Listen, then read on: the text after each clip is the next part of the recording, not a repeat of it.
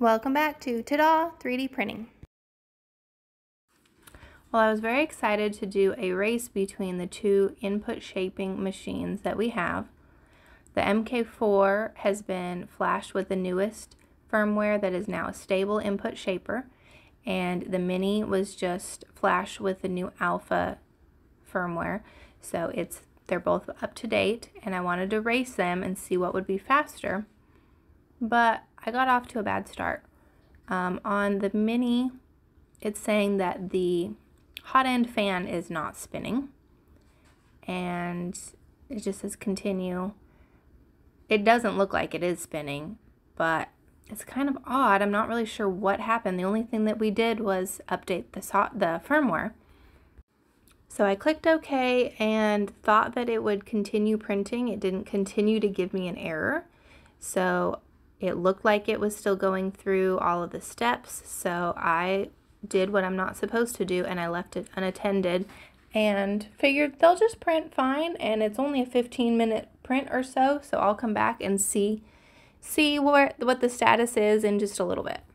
I'm using the Bonkers Benchy G-codes that are already pre-sliced, and according to the name on the G-code, the Mark IV, it's supposed to be a 12-minute print, and the Mini is supposed to be a 16, well, it says 15 and some change, so just under 16 minutes.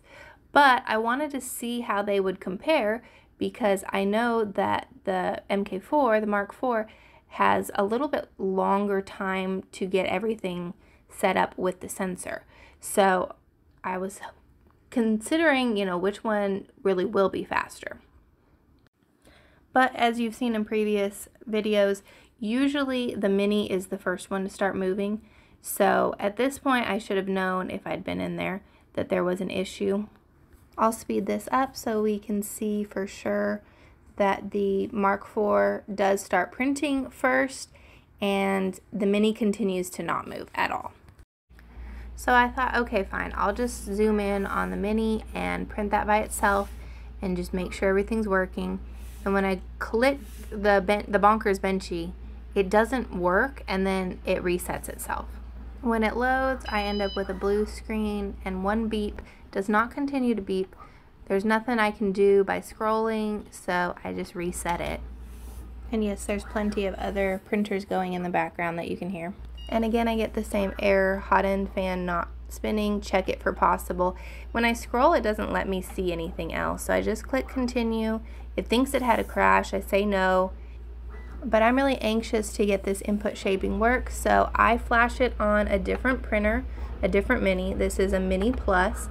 I go through all the same process, and I did have a filament in that I didn't want to use. I have a wood filament in, and I wanted to use that same bronze that I had been showing.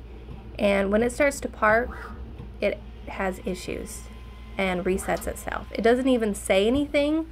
It just goes through tapping and then resets itself.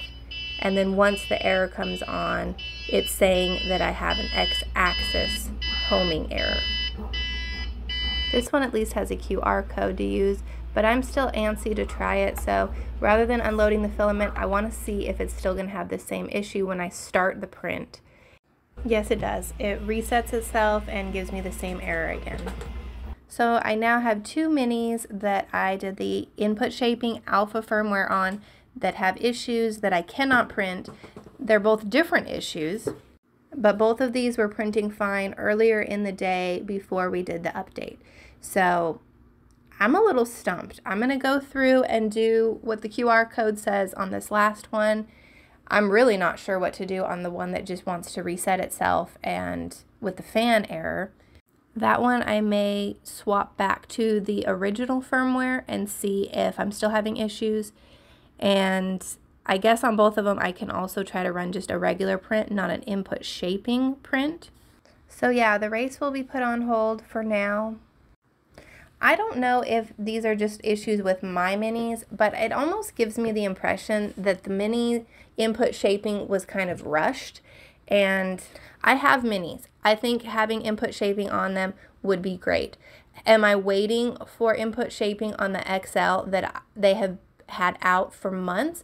Yes, that is what I was expecting first. So it seems a little odd that they went through with the minis very quickly like this.